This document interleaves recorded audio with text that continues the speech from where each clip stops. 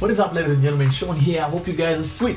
Welcome back to episode 2 of Tech Tip Fridays. In today's episode, we're going to talk about something very crucial, something called workflow. A workflow impacts everything that we do as professionals, the time that we spend doing something and the result that we produce doing it. So in today's episode, we're going to talk about my workflow as a UX UI designer. But before we dive in the video, if you check on my right side here, we have a MacBook Pro 13-inch that I'm using as a powerhouse and a primary display. And on the left side, there is this 30-inch ultra-wide monitor that I'm using as a secondary display. That's very good when I'm doing UX UI designing because I have to code on my secondary display and preview on my primary display. But what if I want to do the same thing on a go? That's a very tricky question because I cannot carry my 30-inch screen on my backpack. It's not possible, it's not practical. So what do I have to do? That's what leads us to today's episode. Thanks to Apple, thanks for releasing the iPad OS and the OS Catalina going up to the Big Sur. Now we can be able to use our iPad as a secondary display. This is something that is very cool that I haven't seen a lot of people doing it. A lot of creative professionals carries an iPad and their laptop, but you know, they struggle a lot when it comes to doing their jobs on a go.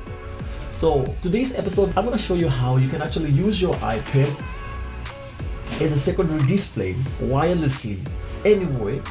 Let's just quickly jump in the video and check out Sidecar.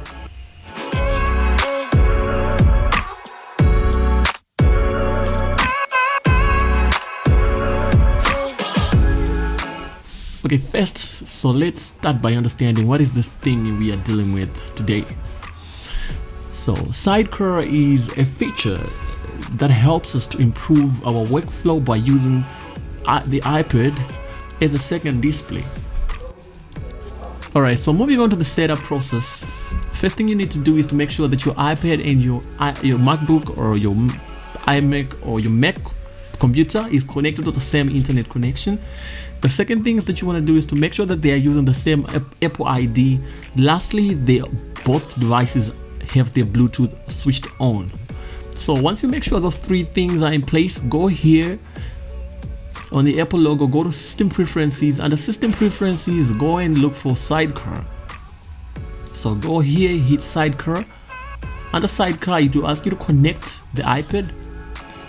For you to connect the iPad, just go and select the iPad. It will automatically pick up the iPad that is using the same Apple ID and using the same internet connection. So in this case, I'm using my iPad, which is the iPad, Sean's iPad. So quickly connect and automatically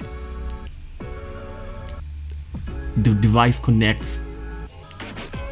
Alright, so that's how you easily connect Sidecar and you can start using your iPad as a secondary display.